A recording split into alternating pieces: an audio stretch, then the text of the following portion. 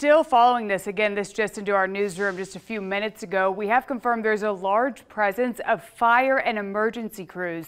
They've been called out to a neighborhood. This is in Tate Township after a report of a house explosion. So we know the Clermont County Dispatch says that the Clermont County Coroner's Office has now been called to the scene. This is along with the state fire marshal as well. Our crews, they are on their way there right now. Of course, we're going to let you know as soon as we know more. As soon as we can confirm anything else, we'll be sure to bring it to you as well.